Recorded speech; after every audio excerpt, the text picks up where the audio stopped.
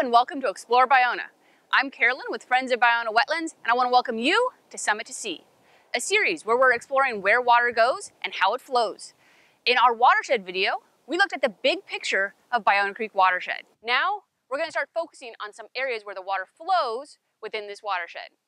The way we're going to do that today is by looking closer at water moving on the surface of the earth.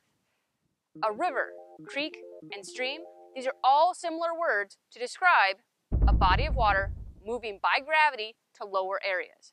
The important part to remember is moving water. Near Baiona Wetlands, we have two examples of a river: the riparian corridor near Baiona Discovery Park and Baiona Creek. Let's go check them out. The riparian corridor is a much smaller example of the habitat that was once in this area, but it remains an important habitat and home to many plants and animals. Let's see what we can find. This here is an example of willow. There are many different species of willow, but they are almost always found near a source of water, like a river. They like to grow where there is plenty of water for them to grow. Some of the interesting things about willow is the leaves and bark actually are medicinal. They have the same chemical in it as you'd find in aspirin.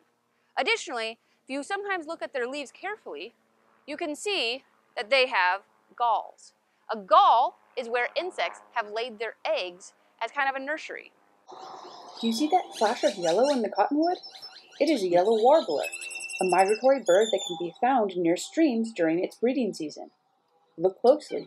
You can see an insect caught in its mouth. This tree here is a great indicator that you're near water, oftentimes a river. Its name is a western sycamore, and you can identify it with its very different colored bark, going from white to kind of a dark gray. It also has really cool big leaves that are very soft. Look up there, in the branches of the sycamore. There are not one, but two orange-crowned warblers. While you rarely see its orange spot on its head, you will see them near rivers eating insects. I think I see some birds down near the water, so let's get a closer look. This is a snowy egret. You can find them hunting in habitats with enough water, like rivers and wetlands. They can use their bright yellow feet to help stir up fish and aquatic animals to eat. They're also hard to miss with their all-white feathers. It's been great to explore the riparian corridor. Now, let's go check out Baiona Creek. Baiona Creek has been around for a long time.